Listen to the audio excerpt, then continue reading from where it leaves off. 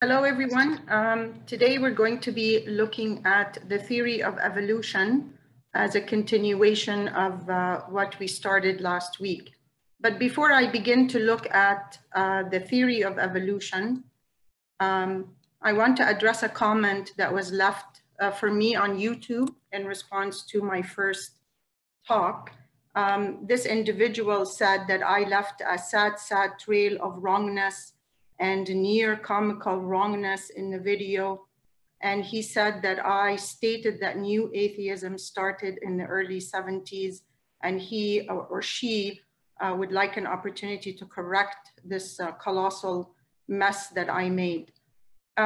If you review the video, you will see that I had mentioned nothing about the 70s. The only thing about the 70s that has any significance to me is the fact that my family and I immigrated to Canada at that time. I am really quite grateful though for this comment because it has alerted me to the fact that I need to be giving you references, that I am not pulling this information out of my head. I have been for the past 10 years reading very extensively about atheism and theism and watching the debates very, very closely. So everything that I share with you comes from reference books and debates that are available for everyone to look at. But I am happy that this happened because I will be referencing everything that I talk about.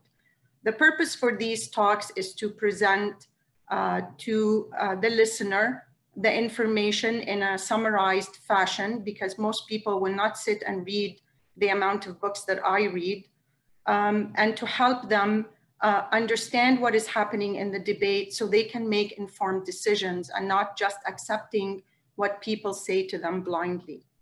The fact that this new atheism started with 9/11, so here are the references. In 2004, Harris wrote The End of Faith. In 2006, Richard wrote The God Delusion, a very significant book in the debate. Dennett wrote Breaking the Spell, and of course, a very important voice, Christopher Hitchens, wrote God is Not Great. As the result of 9/11 attacks, the so-called new atheism movement was born, and atheists began to be very vocal. We also read in John Lennox's book, Gunning for God. John Lennox is a pillar in this debate, a very important voice to be paying very close attention to. He asked why the aggression, why are the new atheists so aggressive?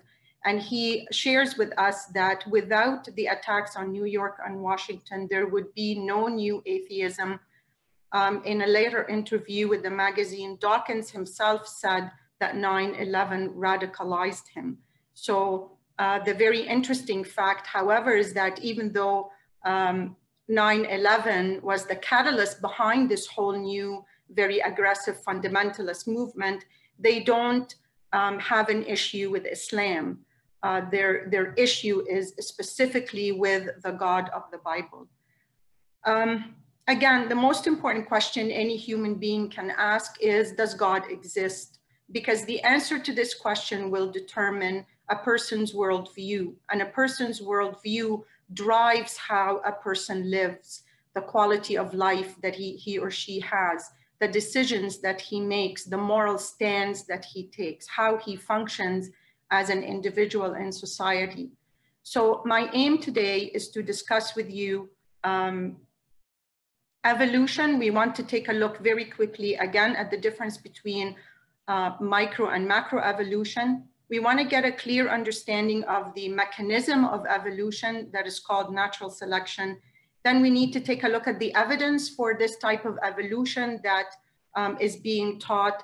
And also finally, we want to look at what the science books have to teach about this topic. The references that I am using, come from 4 books. John Lennox. John Lennox is a prolific writer on this topic, and he is all over the internet debating Richard Dawkins and people and other atheists. Geisler and Turek. Turek is, I'm not familiar with Geisler, but I am with Turek. they both wrote a book called I Don't Have Enough Faith to Be an Atheist. And I urge everybody to buy this book, buy a hard copy of this book. It's very, very accessible in what it has to say. It reveals what is happening in the debate. And they're quite funny. So they employ some kind of sense of humor to kind of ease the pain of having to read through this.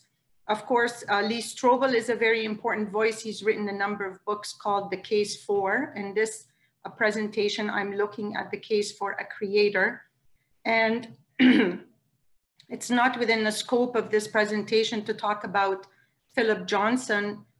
Philip Johnson wrote a book called Darwin on Trial, and he really caused a lot of ripples in the atheistic world. And it's a very significant book. It's very dense, very difficult to understand at some points. He's much more accessible as a speaker. You can find him on YouTube and listen to what he has to say. A background for evolution, just kind of a historical understanding of it. Thinkers have speculated about evolution since ancient times. The ancient Greeks certainly thought about evolution. They were certainly thinking about the material world very, very carefully. So evolution did not begin with Darwin. It wasn't a brand new idea that Darwin gave birth to. It has always existed, just like atheism has always existed. Darwin's contribution was to look for a mechanism that would explain how this evolutionary process happened.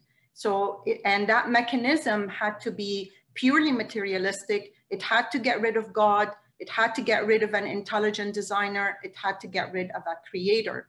So what he talked about is a fully materialistic theory to explain every complex characteristic or a major transformation by cumulative steps. So if you think about it, that you start with a one-celled amoeba, and that one-celled amoeba goes through these very grand transformations. It's a step-by-step process, almost like a snail at a snail pace.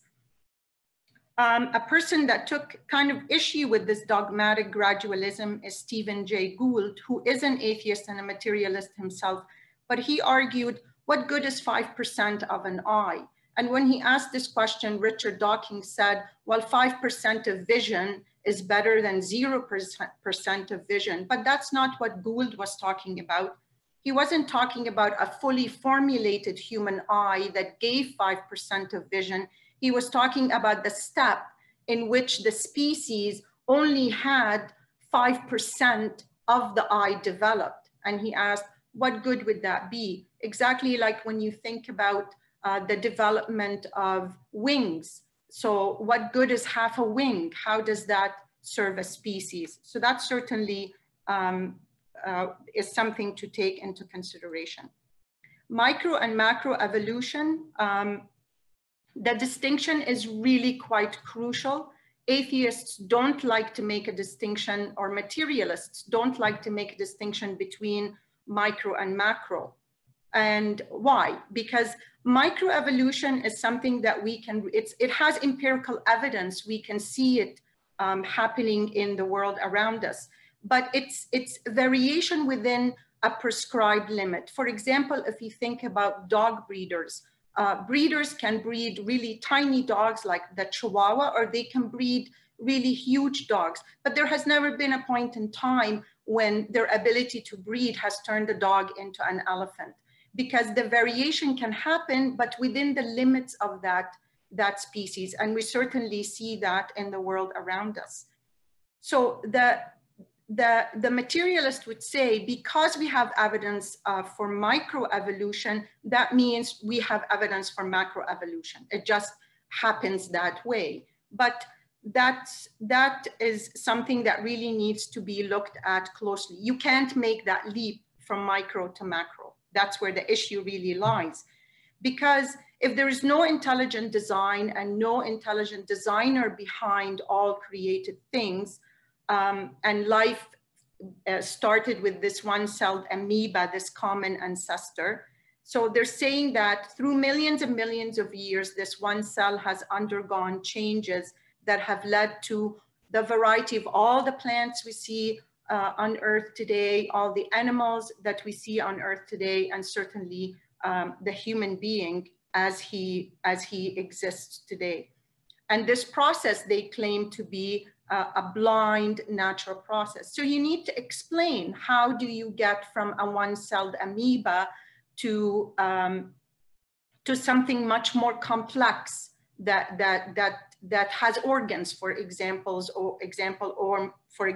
the development of the eye. So what they postulate is this mechanism that drives this macroevolutionary process called natural selection. Well, we need to see what natural selection really means. Everybody has heard of the phrase survival of the fittest. So natural selection is really about survival of the fittest. So Dawkins argues that natural selection really accounts for the form and existence of all living things. If you want to understand all living things, you have to understand that they came about through this natural selection. At the same time, he rejects that evolution has occurred by pure chance. He doesn't like this idea of accident.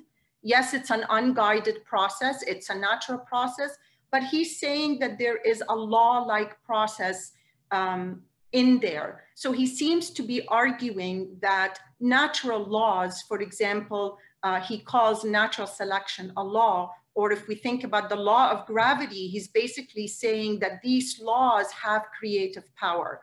And this is not, there's no evidence that, for example, gravity can create anything. We can explain gravity, we don't even really have a clear understanding of what gravity itself really is or what energy really is. We can just see their effect in the world.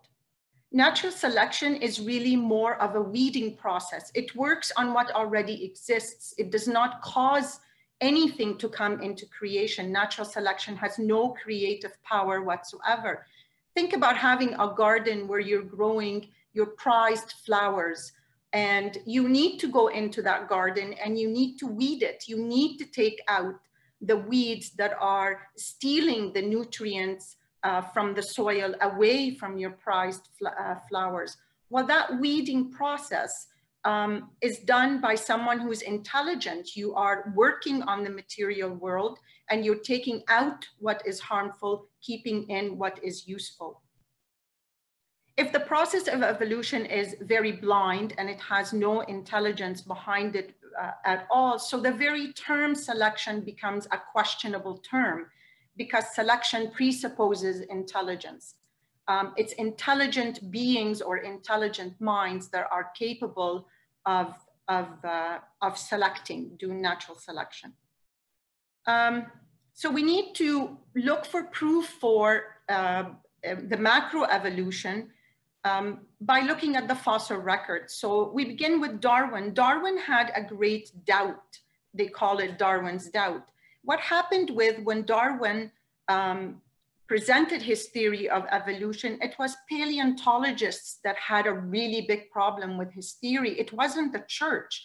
The church didn't mind what he had to say. It's the scientists themselves that said, we don't see any transitional form in the fossil record. There's nothing in the fossil record to indicate that this macroevolution actually happens. Darwin himself felt uneasy about the whole thing because he said that there should be quite a lot of evidence in the fossil record to support this kind of idea. But he hinged this theory on a hope that in the future, as more and more fossils are collected, that they would be able to see this intermediate or transitional form.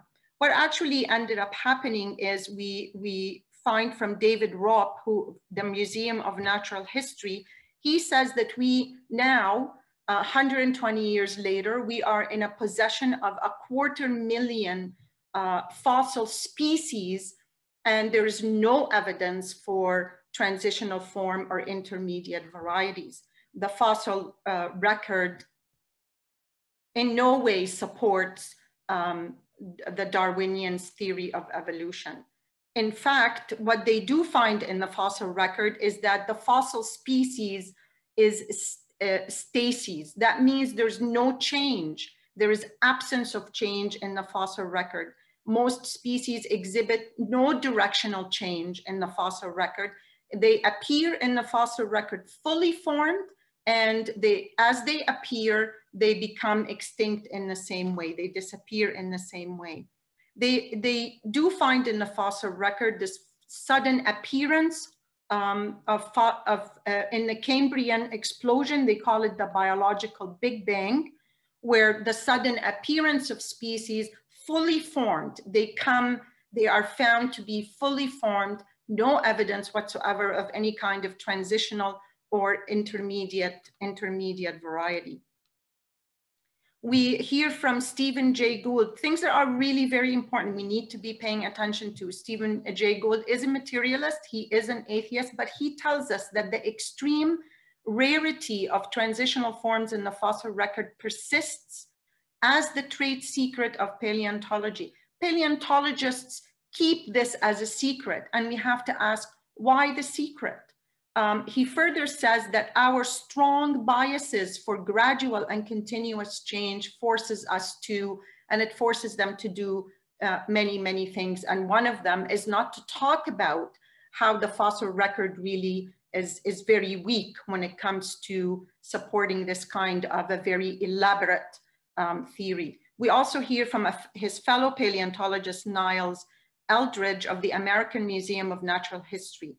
He says that when you see the introduction of evolutionary novelty, so you see like a new species comes into, it usually shows up as a bang. It shows up as something fully formed. He further says that we paleontologists have said that the history of life supports the story of gradual adaptive change, knowing all the while that it does not.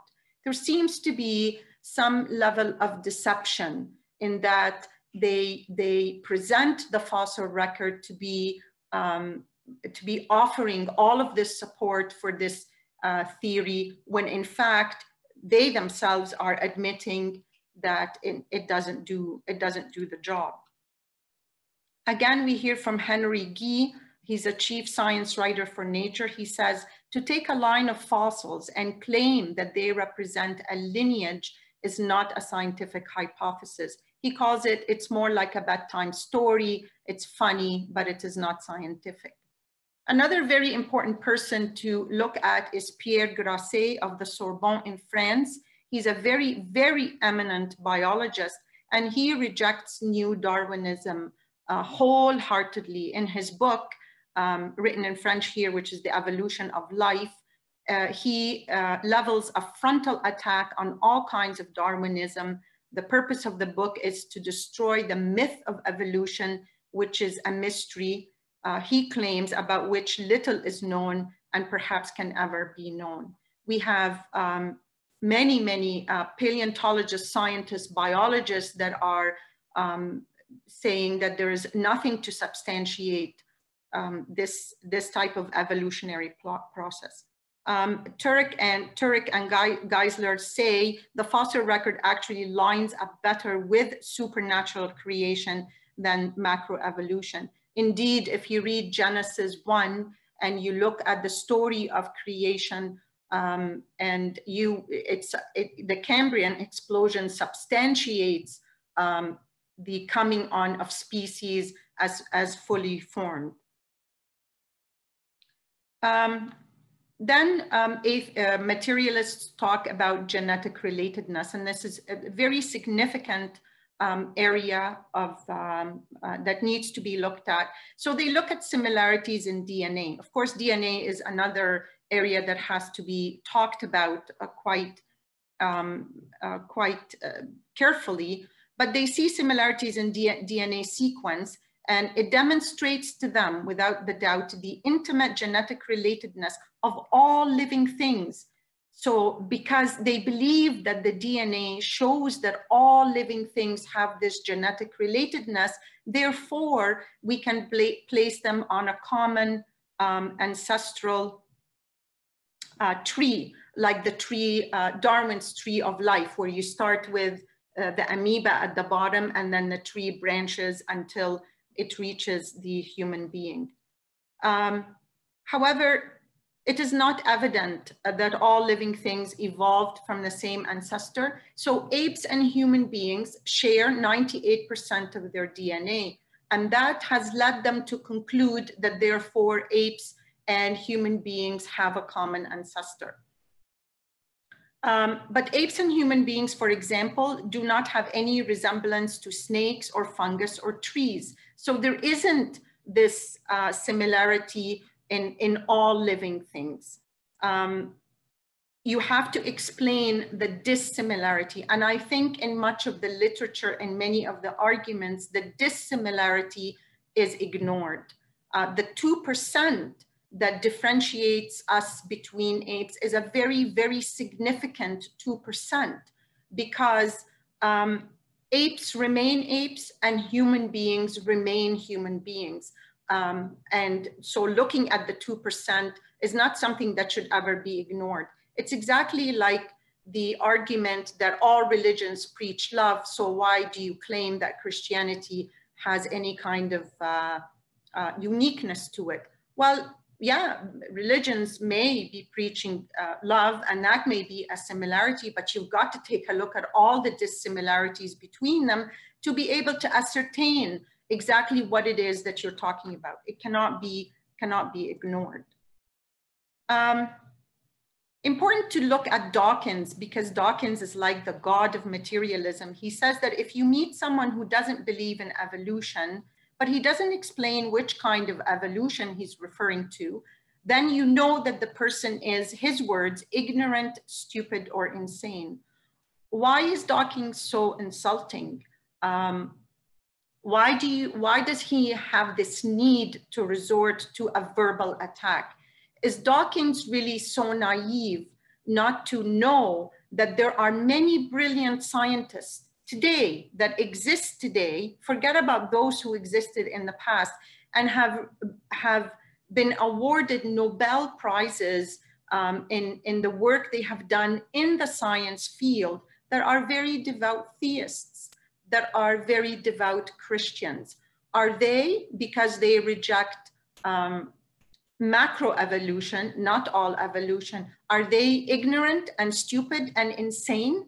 Do their ignorance and stupidity and insanity kind of take a back seat when they enter their lab to do their scientific work, and then when they exit, they become ignorant, stupid, insane people? We have to be very careful, especially as young people, that when somebody levels an attack in a conversation where you should be employing reason and logic and rationality and admitting ignorance when ignorance exists, when a person resorts to mockery and insult, you know right away that this person comes from a very weak position. They're trying to take you off balance. Don't allow people to ever do that to you, not even someone as a great scientist like Dawkins or his like. What do the science books teach? The science books in the schools today, you're not allowed to talk about creationism. They crucify you at the stake. So the only thing that you can teach is materialism. So what is being taught? What is in the science books that is pushing that idea into the consciousness of young students of science to believe in materialism and not even dare to question it? So one thing the science books are still, so the literature says, are still claiming is the Stanley Miller experiment.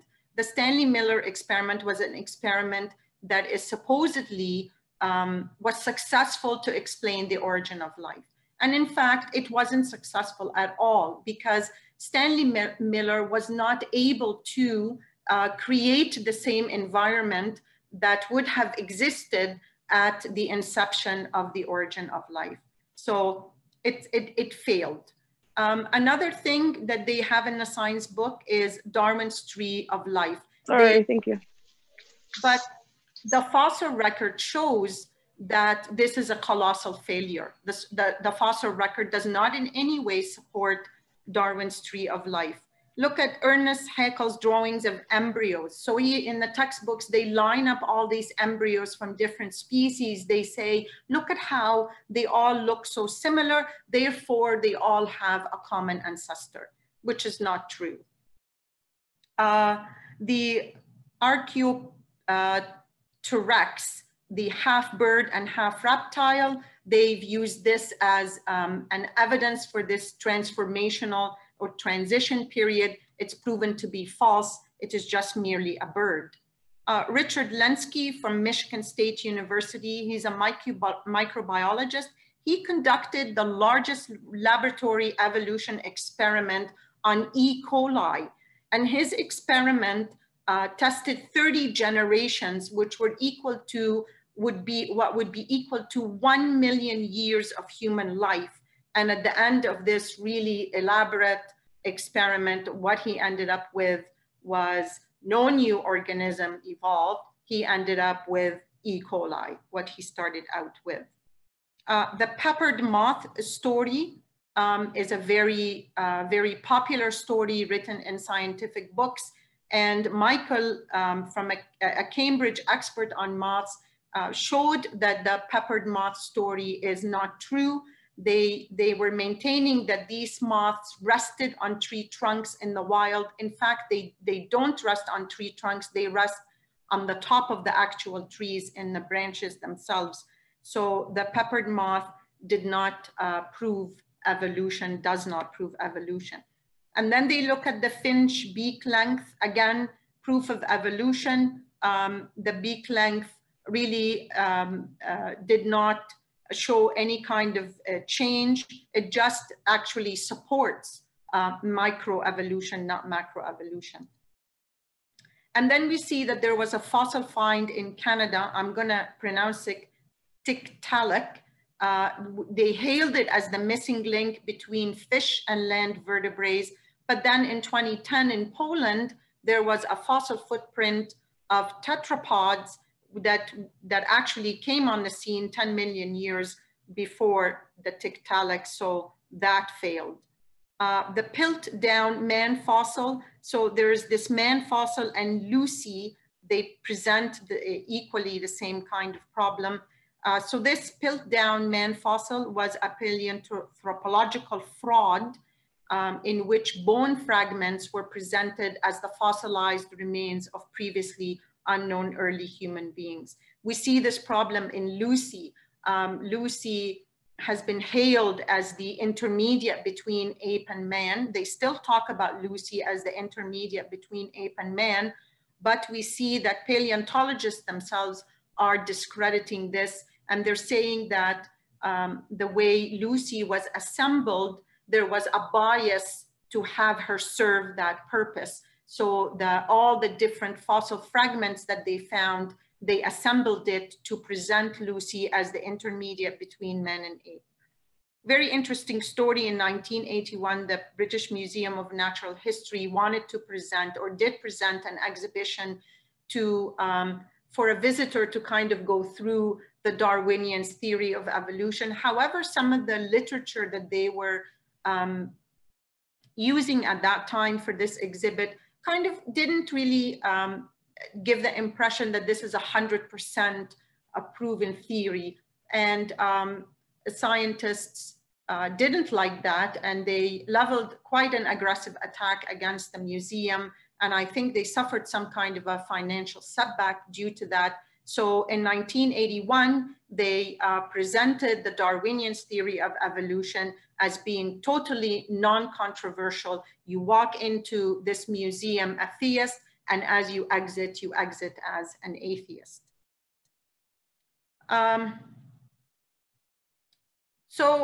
We read that just about everyone who took a college here in the US means university biology course during the last 60 years or so has been led to believe that the fossil record was a bulwark, that's a word for strength, of support for the classic Darwinian thesis, and not a liability that had to be explained away.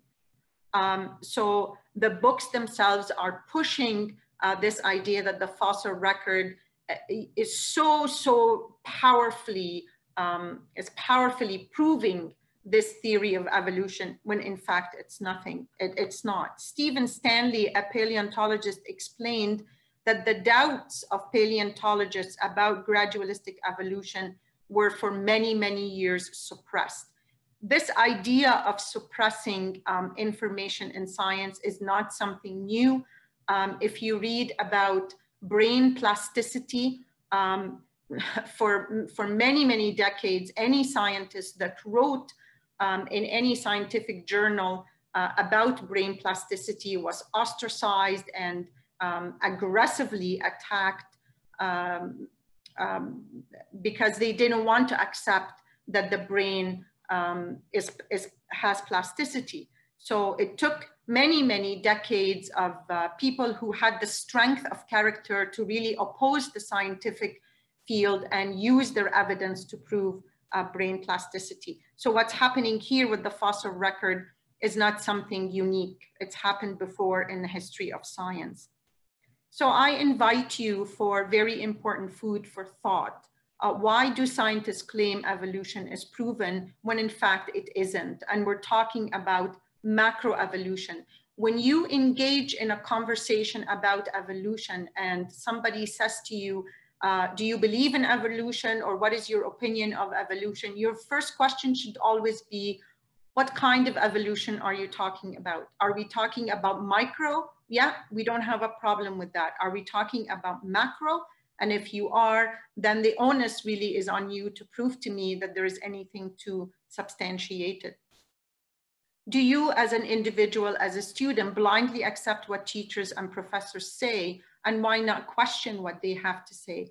Don't ever think that when a scientist says evolution is proven, Darwin is proven, we live in a purely materialistic world, that the final thought has been expressed. No, these people make mistakes. They are easily duped like us by looking at what scientists want to reveal to us and what they don't want to reveal to us.